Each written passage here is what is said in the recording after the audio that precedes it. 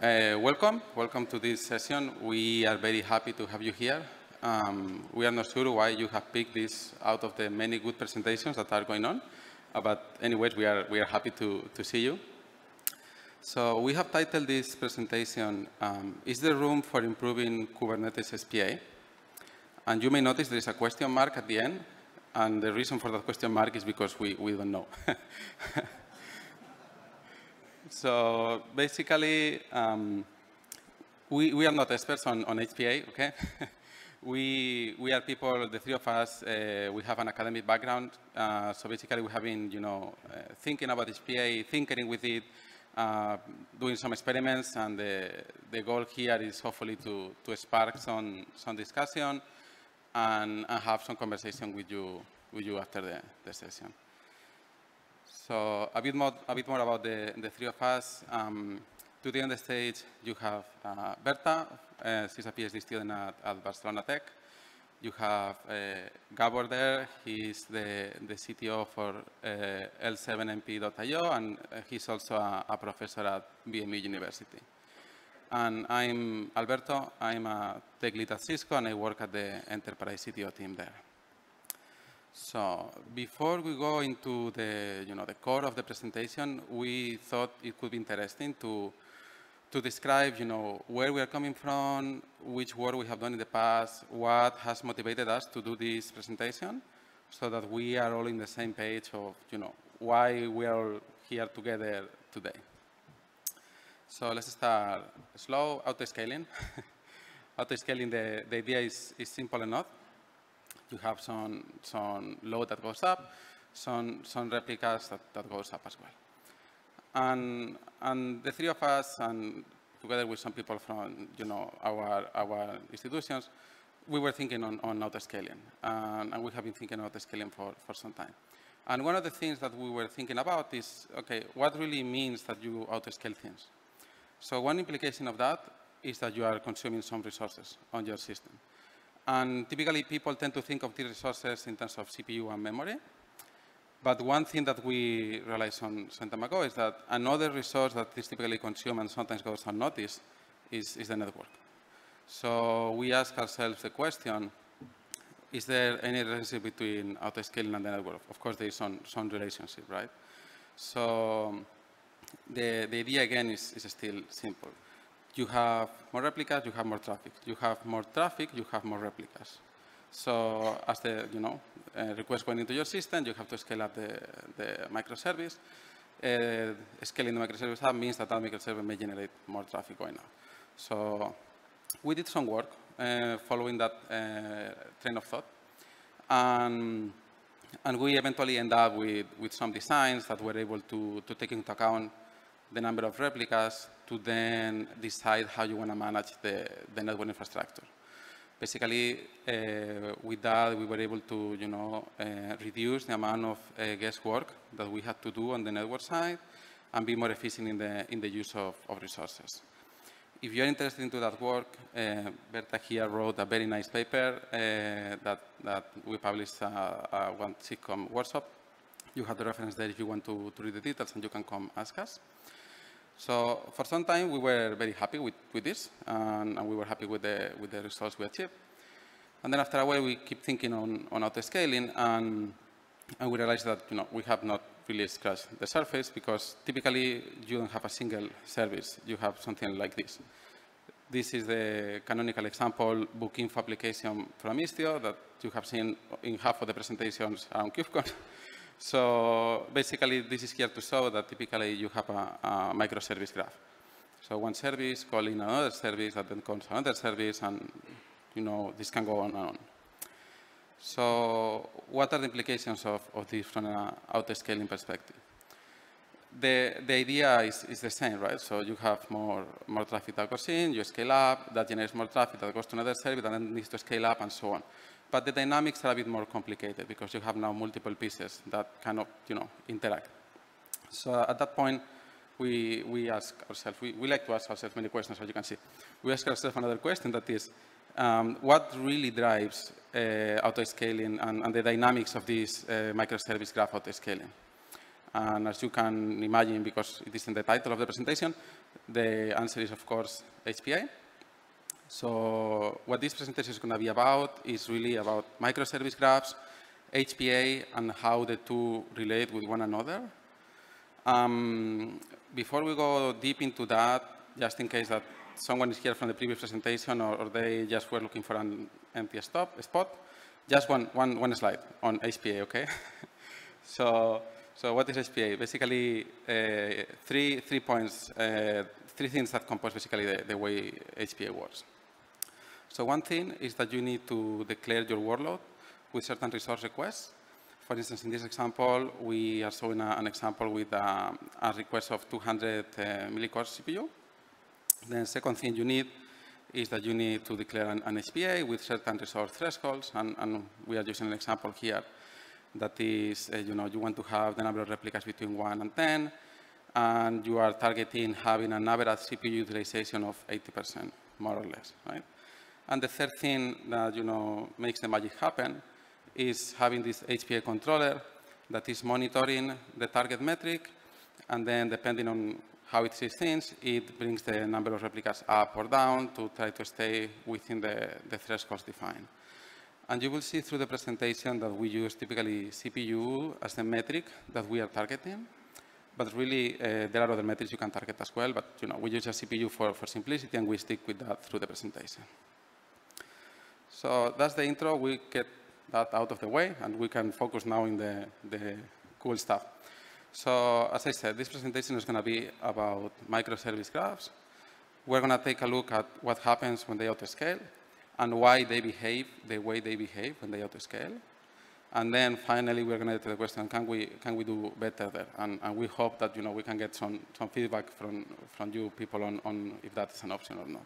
So with that, I'm going to pass it to Berta, that she's going to talk about what the heck is going on with microservice graphs. Thanks, Alberto.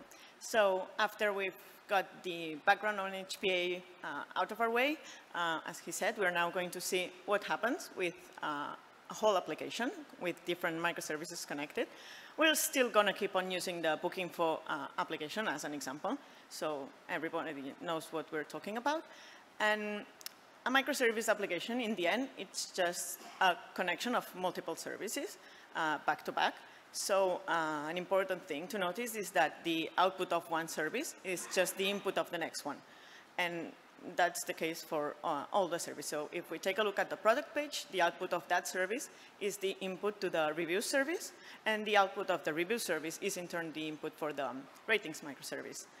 And although these are connected, each of the services has its own HPA, and it scales independently. So all its resources are managed by their own HPA. And we're going to see what happens when there's a sudden increase of load at the beginning of this microservice application. So the first service suddenly gets an increase of requests. And we'll do so with a thought experiment that will just go together step by step to see what happens. So imagine that we have this 3-service chain where each microservice has, for starters, just one pod or replica, which is the gray square, circle, sorry. And each of the microservice is able to process one green square of requests. So if it just gets one green square of requests, everything's fine, the traffic flows, and there's no losses, whatever. And we're going to check what happens when an increase of requests that we were not expecting, which is the yellow square, comes to the beginning of the input of the first service. And we're going to check 3 different metrics for each of the different microservices. So the first one that we're going to get, it's kind of obvious, is the request rate, and to see how it goes up. The second one is the number of replicas that each pod has, each microservice has deployed, which is also the number of pods, which is driven by the HPA. And finally, we are going to check the number of failed requests that each microservice has in each point in time. So if we see what happens when the yellow square, which is the increase of requests, reaches the input of the first microservice in the chain, you can see on the first plot on the first row that we have this increase in request rate, which in turn also increases the CPU utilization because the microservice is struggling to deal with this added load. And after some time, when the CPU has reached high level enough, it triggers the HPA threshold. So it goes over, and then HPA notices that it needs more resources.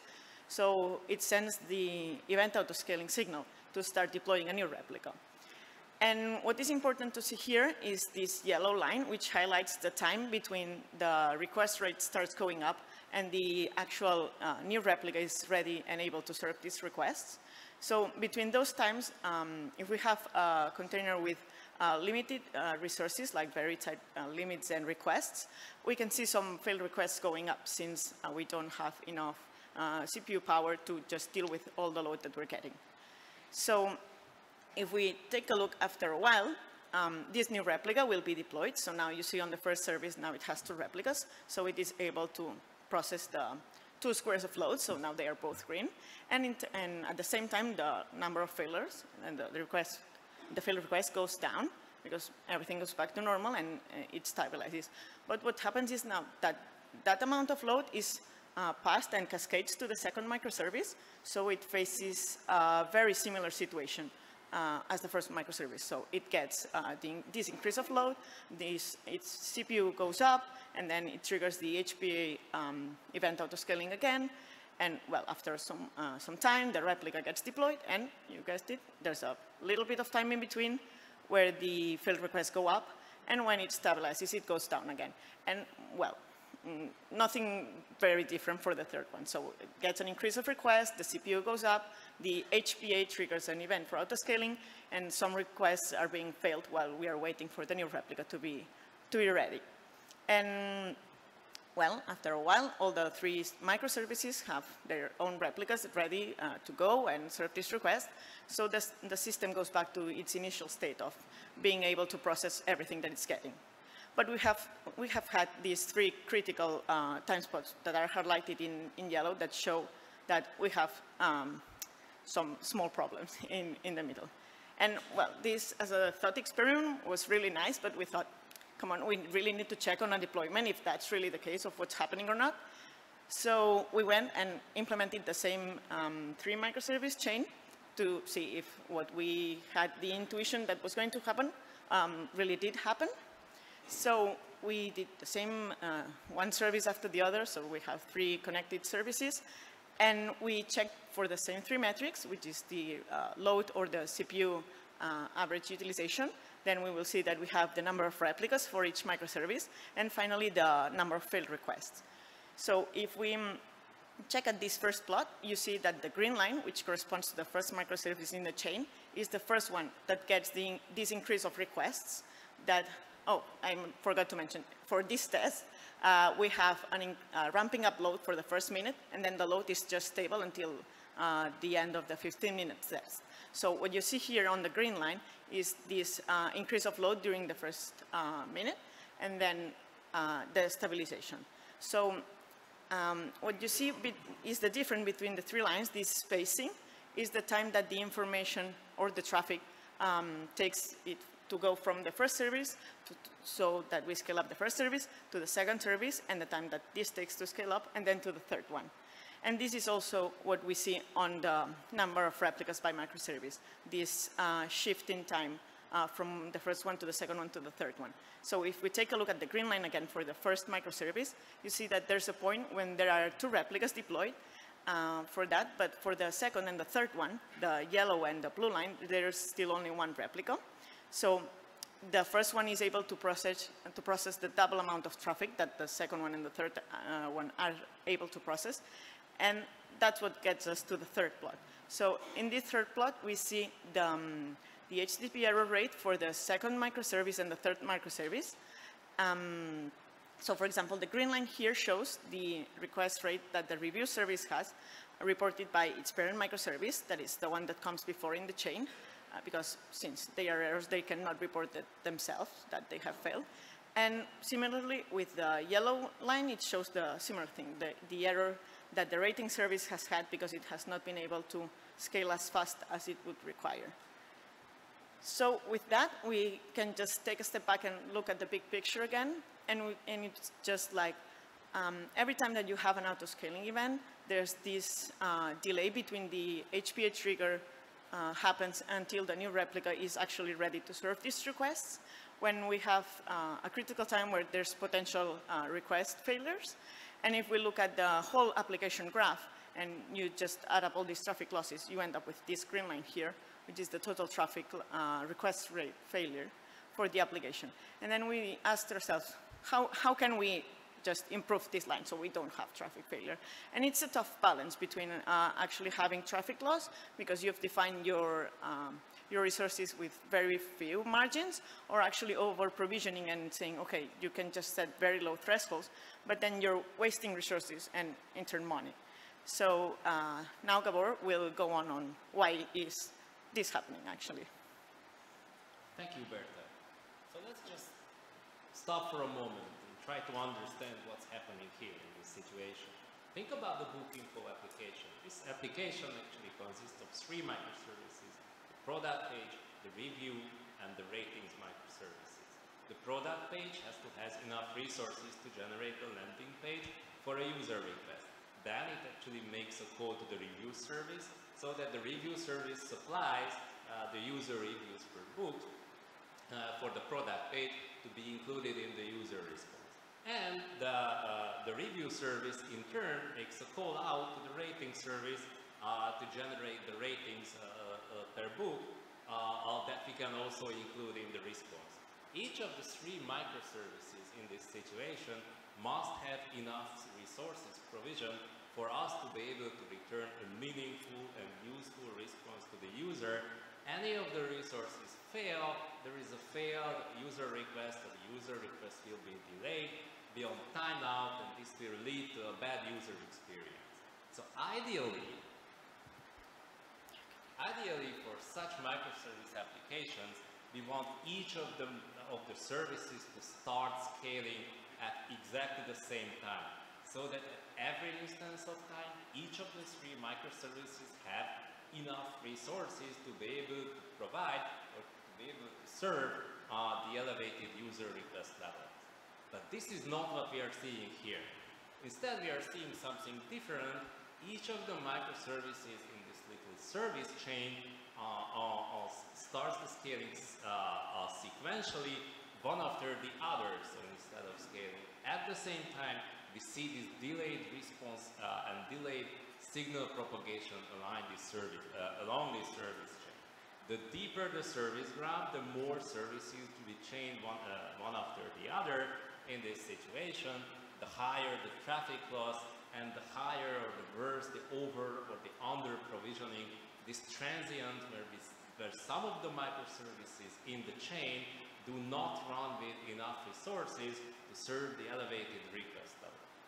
If we actually look at this system and look at the situation, we see that there is a deep architectural reason behind this phenomenon.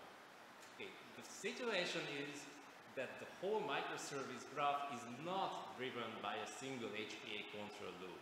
Rather, we have a single independent HPA control loop, a provision for each of the microservices separately, and these 3 HPA control loops work in complete isolation from the other.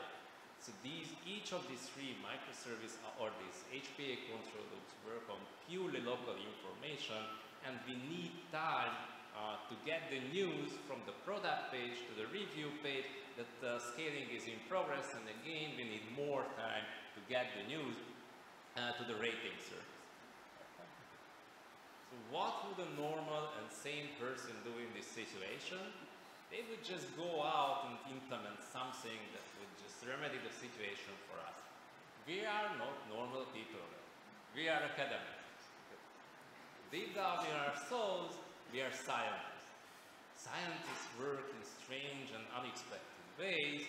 For the first thing that they do in such a situation is to create an analytical model. This is where we feel at home. So wherever you have formulas, wherever there is mathematics involved, we feel familiar. This is because then we have a working model. We believe that we convince ourselves that we have a deep understanding of what's going on in a situation. There is a beautiful piece of engineering science, control theory, which is dedicated exactly to understand such situations, such control loops.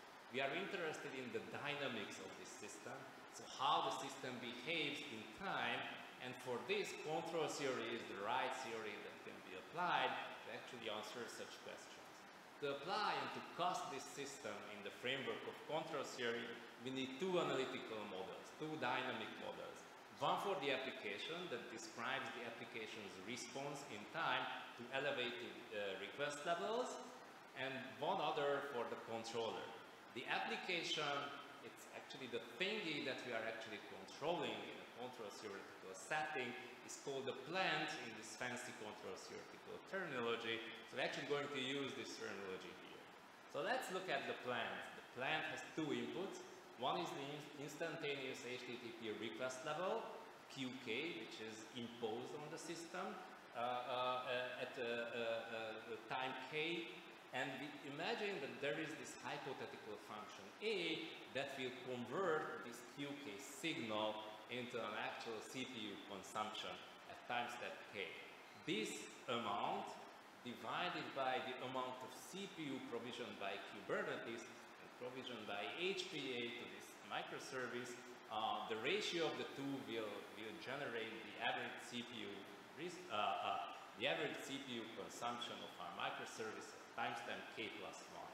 We take this output and we plug this into the controller. So the other component here is the control load. It's basically just a reformulation of the control load that's programmed deep into the HPA controller.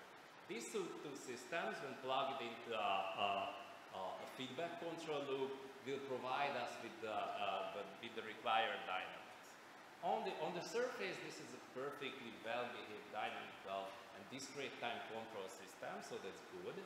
The bad news is that this is highly nonlinear. So if you look at the plant and you look at the control loop, both are nonlinear functions of their inputs. This is bad. If you're familiar with control theory, you know that as long as the system is linear, you are on the safe ground, but as soon as it gets nonlinear, we are basically out there on our own. Still, we've been able to show that the system is stable. All control theorists worry about stability. Self-stability, or in control theoretical terms, global asymptotic stability in this sense mean that this control loop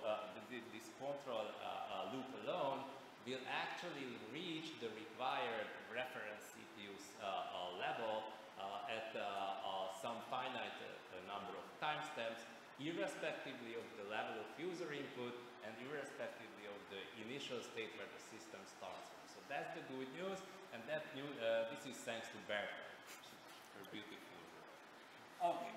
The bad news, however, is that when we plug these control loops into a microservice system, so the first system generates the output for the second, things can really go wrong.